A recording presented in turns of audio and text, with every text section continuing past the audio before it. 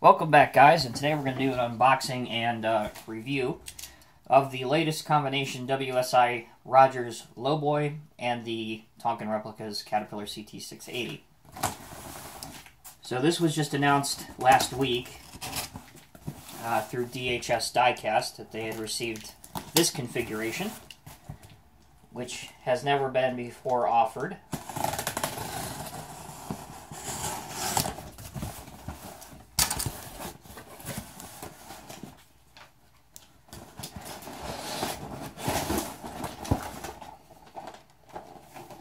And here she is.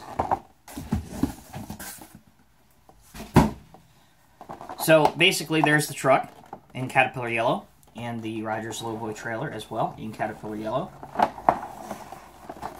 And if we look on the back, we can see that this is the Caterpillar CT680 6x4 Cat Yellow and Rogers Lowboy 3-axle. So this is more of your kind of heavy haulage truck and that kind of deal. So without wasting too much time, let's get this thing open and out of the box and take a look at it. Like I said, during the time of this review, you can pick these up at DHS Diecast. None of the other retailers have these yet.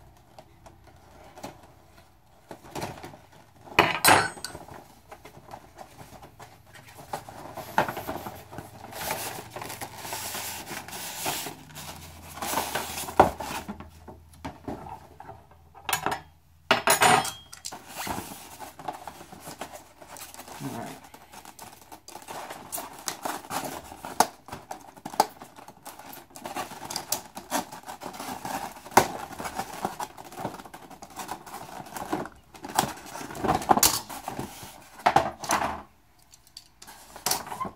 So here's our tractor, gooseneck, trailer, your plank extensions for your bed, and a wide load study.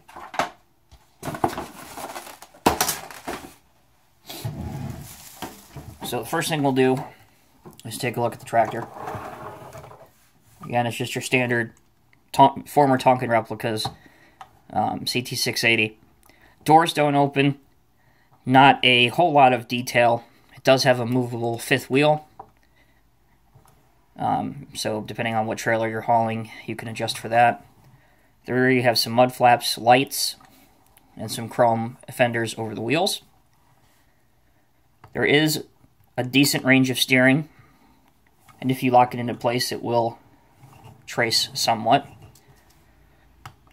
You have plastic lighting up here, plastic mirrors up here with silvered surfaces, as are the two main mirrors. Your air horns up top. And the signature Caterpillar grill, which you have to be really, really careful, as I've said in any of the other thousands of reviews I've done on this particular model, because that Caterpillar logo on the grill is a sticker, and it tends to come off really, really easily. So here's your gooseneck mechanism, the front of your Rogers Lowboy trailer. Good amount of detail on this. See if we can zoom in a little bit better and take a look at it. But yeah, you got your Rogers Lowboy logo up here, along with some safety graphics, which are actually quite legible considering the scale and how small this is, and some other logos as well.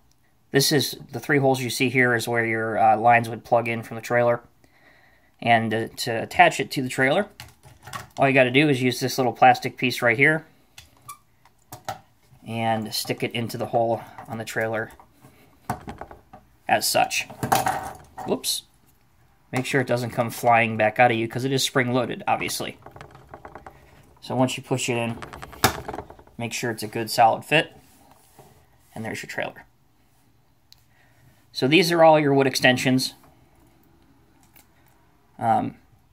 If you have an oversized load such as an excavator, you can extend these and put your simulated wood grain finish to extend your board. Wheels are rubber. They roll quite well. On the rear you can see the Rogers Lowboy logo on the mud flaps, as well as some nice lighting here. There's a little bit of detail between the three axles on the rear, As you can see, a bunch of different lines, but they are kind of disguised in black, so it's hard to see, especially on camera, but they are there. With the only negative point of this model being these two screws right here, which are quite legible and really detract from the model a bit. Right here, these two logos, which are also, or these two holes, which are also hard to see, is where your wide load sign would go. So let's attach the trailer to the truck, see how the two look together. And there you go. So it's a nice set, especially for the price, and if you have some die-hard points that you need to use up from other shopping excursions, it becomes an even better price. But overall, it's a nice truck. Definitely not the caliber of your typical Sword Peterbilts or Kenworth or any of that, but the trailer definitely makes up for that for sure. So as always, guys, thank you for tuning in, and we'll see you in the next video.